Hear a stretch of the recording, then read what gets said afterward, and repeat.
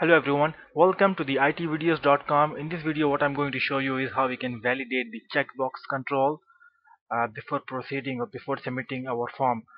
For example, we have a form right here. It has got name field and then the address field, and then we have a terms and condition, let's say for example, and you want to place a checkbox control here, and you want the user to accept or select that checkbox saying that, well, yes, I agree to the terms and condition, I understand, and so on and so forth.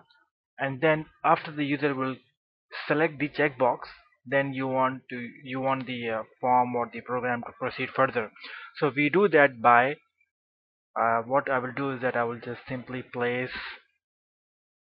I will insert a row here, and I've just added some code here. I'm going to include the checkbox here, and I will say yes, I agree.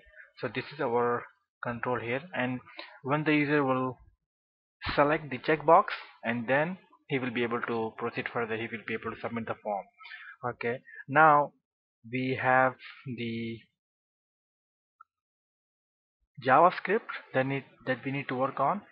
Okay, I will get this thing minimized, and right here, so this JavaScript code is for validating the name, this is for the address, and now here we'll place the code for the checkbox. Okay, and I'm going to explain to you in a moment how this thing works. So this is the form name, as I said in my previous video, and this is the control name.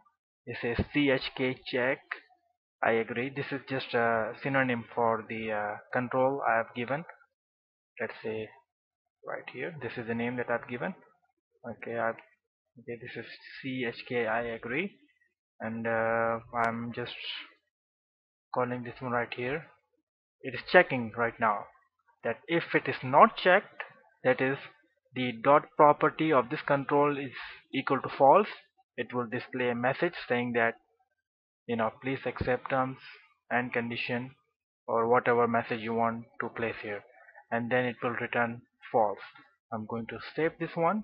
I will go to preview this one in Firefox, and I will hit the submit button. It's saying please enter your name or your full name. I will enter my test name. Okay, please enter your address. I will write the address here, my test address, and yes, now I just want to hit submit. Yes, it says please accept terms and condition before proceeding. I will now agree to all the terms and condition, even though it has got nothing over here, but you get the idea. So when I press the accept button, I agree, then I get nothing, and then I can proceed further. I can do whatever code I want in the following sequence. So that's all about it. So I hope you like this video about the validation. I'm going to make some more videos in the future. Thank you for watching, and see you next time. Thank you.